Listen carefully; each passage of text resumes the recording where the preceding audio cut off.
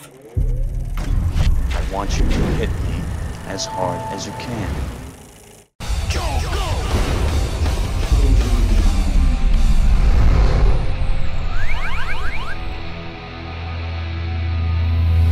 Well, another summer movie season is closing up shop, and this year we're going out on a bang, as Jason Statham returns to the big screen to whoop some ass and blow things up in Mechanic Resurrection. Granted, I don't know why they're making a sequel to the Jason Statham movie that I don't think Jason Statham's mother even saw, but at least they made the effort to bring Jason Statham back. Because as action heroes go, the man's pretty goddamn irreplaceable. I mean, the last time they tried making a sequel to one of his movies without him, we got last year's cinematic disaster, The Transporter Refueled.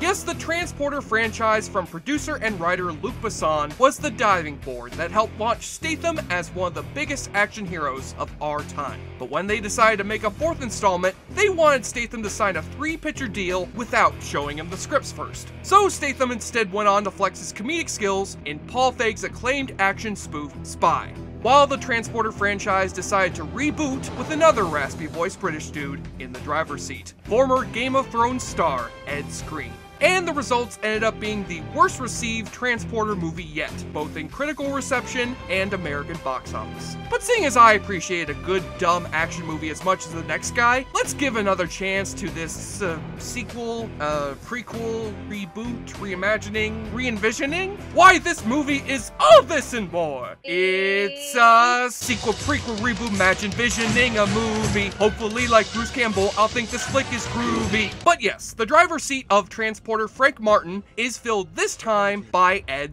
Skrein? Skrillex?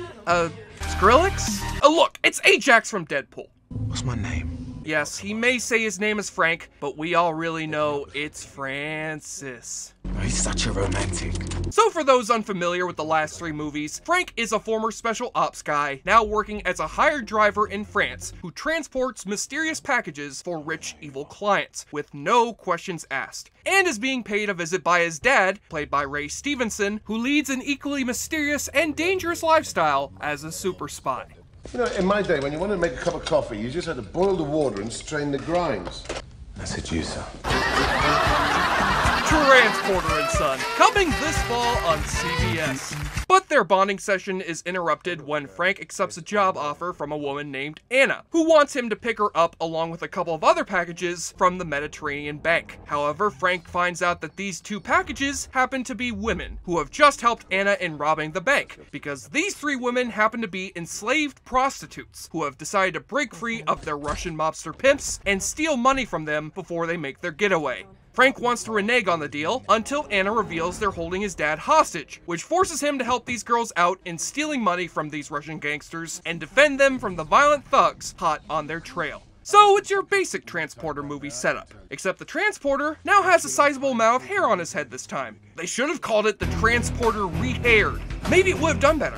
Then again, it probably wouldn't have, because try as he might, Ed Skrein is simply no Jason Statham. He's got the raspy Cockney accent, he's got the fighting skills, but he just can't reach that same level of smart-ass wit and clever one-liners that Statham has. I also need your stamp right here. Okay, sure. Done.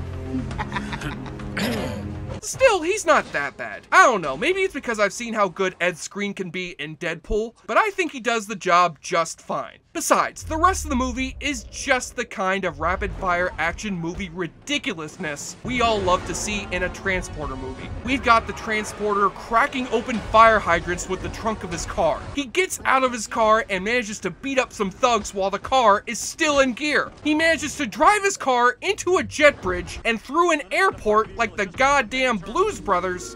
Baby clothes. This place has got everything.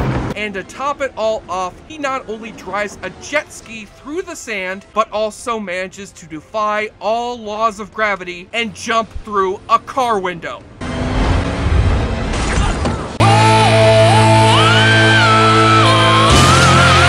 Yes, he would need the lower body strength of a gorilla to actually pull this off, but who fucking cares? That shit was awesome! But aside from its magnificently silly action, the film also has some fun chemistry going between Frank and his father. For one thing, Frank's dad is arguably more suave and badass than his son is in this movie, and their relationship is taken straight from Indiana Jones and his dad in The Last Crusade, right down to the father calling his son Junior.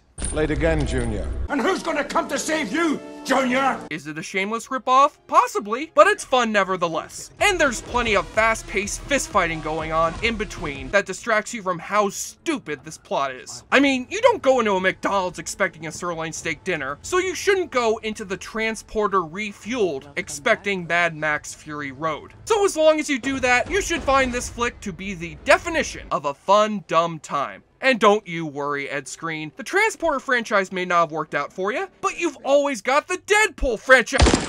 Oh, that's right, you died in that movie. Well, hey, maybe they'll have a Crank 3 re-cranked?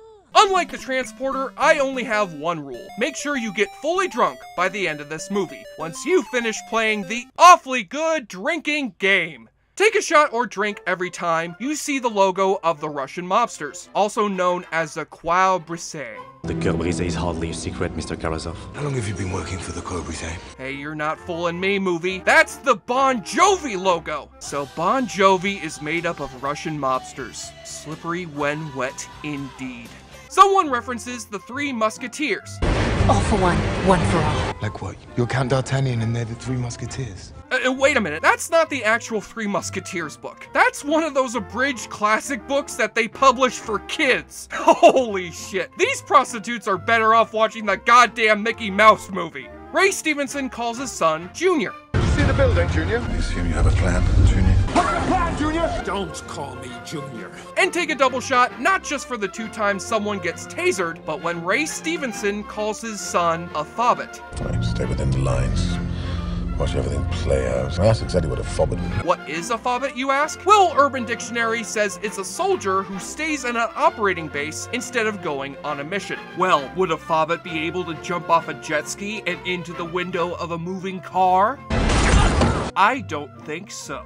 And on the nudity watch, this PG-13 flick offers no nudity, but plenty of scantily cladness from its gang of prostitute bank robbers who disguise themselves as Lady Gaga and happen to be lesbians. And that, my friends, would have been a better Point Break remake. On the enjoyableness continuum scale from Boulder Bruce, the Transporter Refueled may be a rusty hunk of junk, but has enough gas to reach a top speed of 7 out of 10. And considering this is the same studio that brought us Kevin Spacey as a talking cat, I want a crossover. I'm Jesse Shea for JoBlo.com, and no, I'm totally serious. I want that Transporter 9 Lives crossover movie immediately, because I think it'll be just the thing to bring the Transporter franchise back to life. You're gonna make me late, and I hate being late.